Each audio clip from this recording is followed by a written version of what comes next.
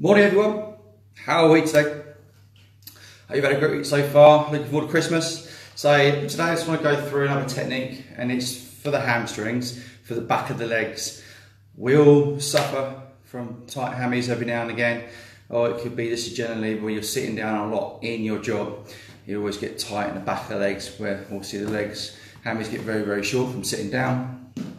And they're not really always kind of loading, helping yourself sit in a position, but they're not really doing anything, so just staying in one position. So we need to open those hammies up, just lengthen the muscles to take the tension off. We lengthen the muscles, then we get them moving a little bit better, less tension on the lower back, and it helps with our posture as well, okay? Especially when we're bending down, picking something up from the floor. If we're leaning over, we want that hammy length to help, okay? So it helps get the hips moving better as well. So I've just got a basic chair here. So all I'm going to show you to do is just basically using a chair. So I'm just going to put that chair into view. So with the chair, what we're going to do is literally just put my heel onto the chair. So from here, I just want to put my leg on it. So what I want to do with my foot is I want to get my foot just facing away. So I'm going to open my hip up, okay? So I'm just going to adjust that actually, just so you can see a little bit better. So obviously don't use a good chair at home, get told by the missus or your partner, have something there, or have it obviously bare feet, or if you've got a cushion, put a cushion on just to protect your foot a little bit, alright? So what I want to do is just have that leg straight, toe pointing forwards.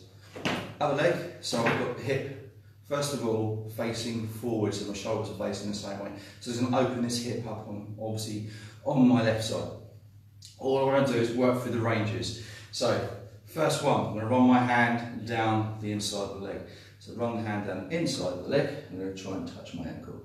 So I just want to keep the back nice and flat and then come up. So from here you'll feel it inside the thigh. Okay, so I've got to keep the hip facing out, just come down. So then you've got that movement through the hip, so you're helping your lower back as well move slightly better, and then coming down, just literally touching the ankle. So feel that stretch on the inside of the knee. And you feel the back of the tendons as well, they're going to release that tension. So now I'm going to face my hips, facing my toes, right? So shoulders facing, hips facing the same way. This will be a little bit easier, you get a bit more range. So you're going to push the hip out first of all. I'm going to calm down, I'm going to run my hand down, touch my toes. Okay, so I feel that tension in the back of the knee as well through the tendons, but I'm pushing my hip out behind me, using my hips first, then coming down, touch the toes, slide back up again. Now this is the awkward one. I want you to get your hip, I want you to twist over, so literally this hip, you're trying to twist towards that knee, okay, so closing in, so you're closing your hips in, then your other hand, so we're using the outside hand now, twist, this one's a little bit harder, so it feels a stretch on the outside of that thigh. I'm going to come down and we're going to touch the chair. So you won't get the range in that so much because it's awkward to get to, so we get quite tight on the outside of the thigh. So hitting the three heads of the hamstrings.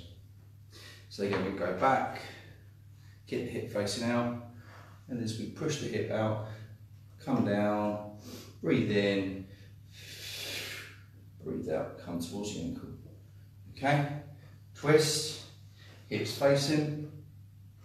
Push the hip out, think about pushing the hip out first of all for that stretch.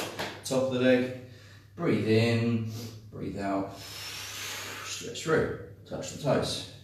Twist again, keep the hip obviously facing in, so you're closing the gap. So get that foot facing the same way.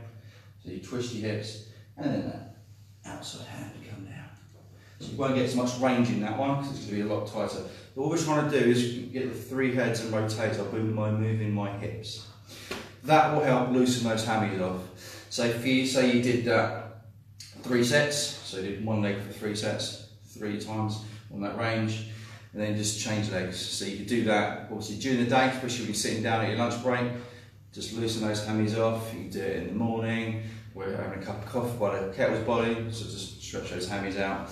And then you can do it at night time as well. You know, when you get home from had a shower, then you can loosen those hammies up by doing those ranges, and it will help loosen them up.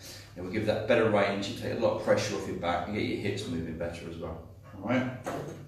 So try that at home. It's a basic hammy stretch. So doing static stretching, we're trying to work on mobility to increase the range of the hammies.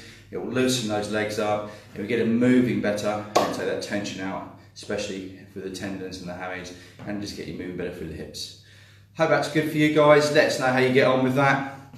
My name's Mark Carr. This is Have a Heart Fitness. See you again very soon. Cheers guys. Bye.